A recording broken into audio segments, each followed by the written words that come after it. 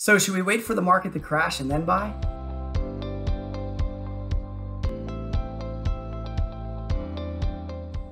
Hello, welcome back to the QuintinGroup.tv. Yes, I'm your host, Jeff Quintin.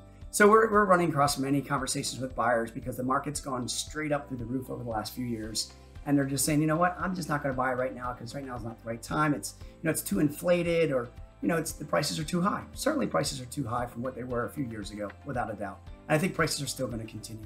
However, should we wait for the market to crash? Well, let's take a look at it. Let's assume the market did crash.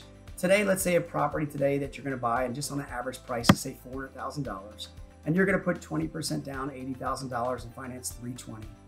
$320 loan amount today, and again, this is just an estimate. Let's just say $320 loan amount today at an interest rate of 3%. Call it $1,200 a month in interest, principal and interest, $1,200 a month. Okay.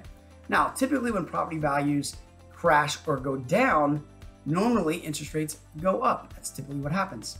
We don't foresee that the market's going to continue forever, but it will adjust at some point. However, we do see interest rates most likely going up because interest rates now are the lowest they've been. So the same scenario. Let's assume today you buy one for $400,000, your rate's 3%, your payment's $1,200.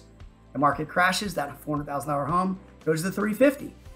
And yet the payment, basically based upon the new rate, instead of being 3%, goes to 4%. Well, guess what? Even though, yes, the payment or the purchase came down by $50,000 and crashed, your interest rate went up by 1%. And therefore, your monthly payment for principal and interest remains the exact same of $1,200. So why wait?